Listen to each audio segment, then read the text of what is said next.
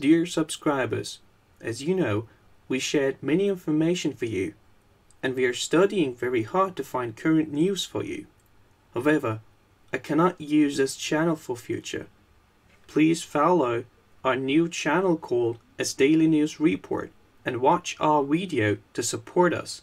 Link in description. Also, you can reach the video we shared on Daily News Report by clicking on the top right button.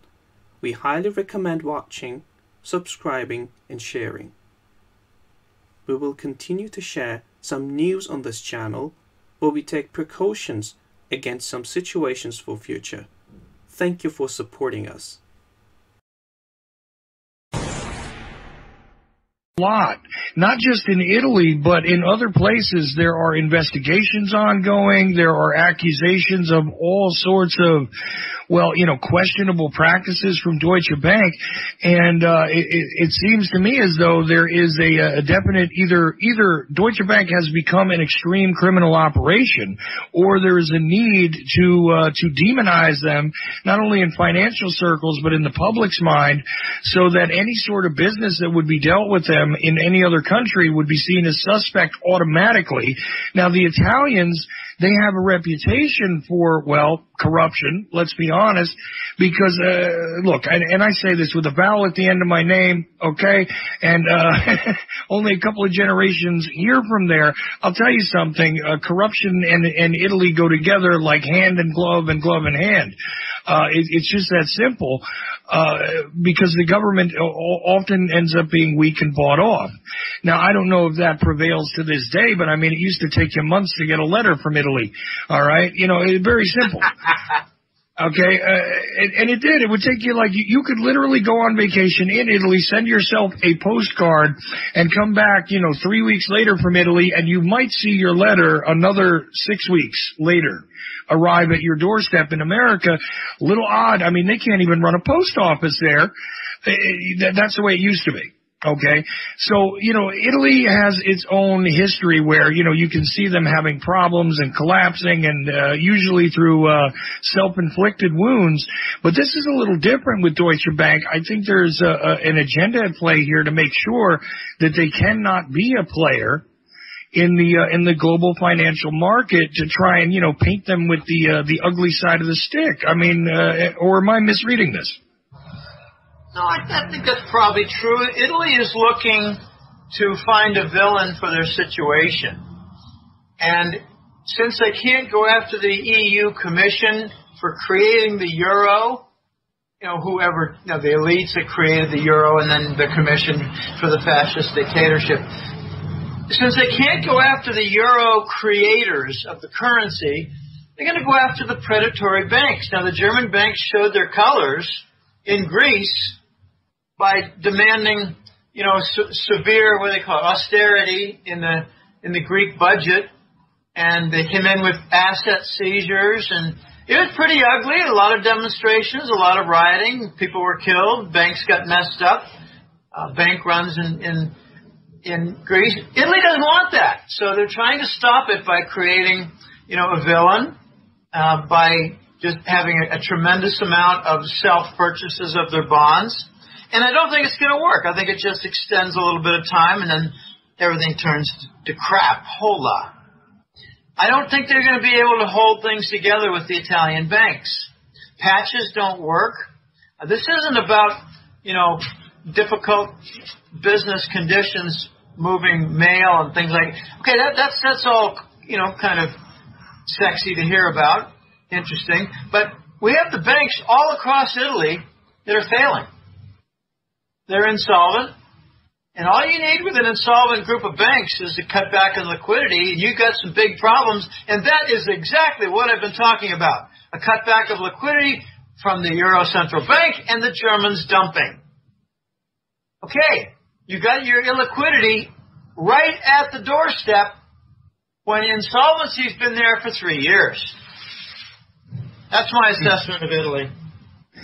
Well, right, but the insolvency, the reason why I mentioned the operations of government is that when you talk about anybody who would have had oversight over any of these financial dealings, forget it. It's not part of the culture there. There's always something bought off, and I'm wondering who's really running this, and is this an engineered collapse? Because when this does finally go completely south, what kind of pressure is that going to create in the EU? We know that, Italy will have to suffer through something, but that'll change the landscape, won't it? I mean, because it's a significant partner in the EU. So what are we talking about as results here when this does finally blow up in, somebody's face? Well, they're not trying to engineer a collapse of Italy. They're trying to cut back on the hyper-monetary inflation at the central banks, like the Fed and the Euro Central Bank. The Euro Central Bank is just as bad in their African and South American style of hyper-monetary inflation. They're equal. They're equal villains. It's not going well. Now, the problem is that the major central banks want to cut back, and they don't want the damage from their cutbacks. But they won't be able to avoid it. The U.S. is going to get a recession. We already got a recession. We're in our 9th straight year of the recession. Yeah, I was going to say, when did it end? What do you mean we're going to get? We already got, right?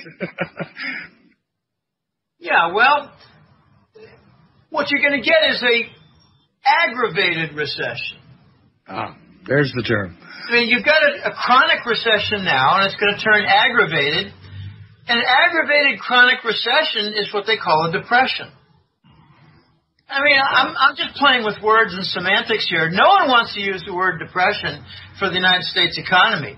They don't even like much the recession. It's a sluggish recovery. If you're at minus 3% on your growth, that's a sluggish growth. Well, really? All you do is lie by 3% on your inflation and call that 3% growth, and your minus 3 becomes 0, and you're back to sluggish growth.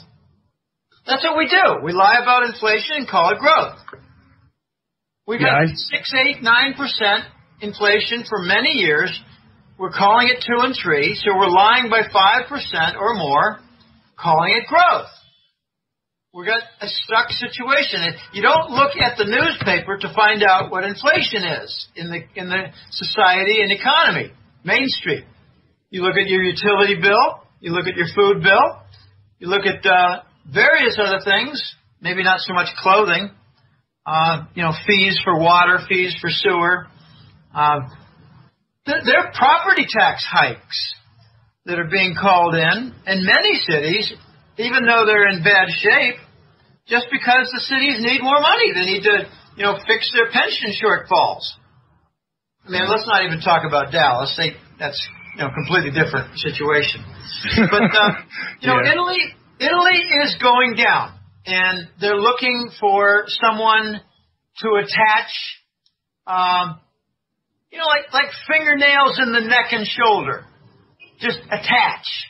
While they're going down, maybe they can drag down Deutsche Bank. If you see the Italian banks go down like 2 or 3, then it's 6, you're going to see some German banks dead. You're going to see some French banks dead. There's more French bank exposure to Italian debt than there is German bank exposure. That's very little known fact. This is the kind of stuff I put in the hat trick letter, with charts showing, oh, look at that. The biggest bar there is France. The next one is Germany. Wow, France has more Italian debt exposure. I like putting in charts to make them, not just pretty pictures, but tell the story in a way that, you can recall an image in your head 6 months later. So, oh, yeah, I saw that bar chart. France was number 1. This is I just don't know when, but it's going to blow. In Italy, it's going to blow. Yeah, well, it has to. I mean, it's just, it's kind of inevitable at this point.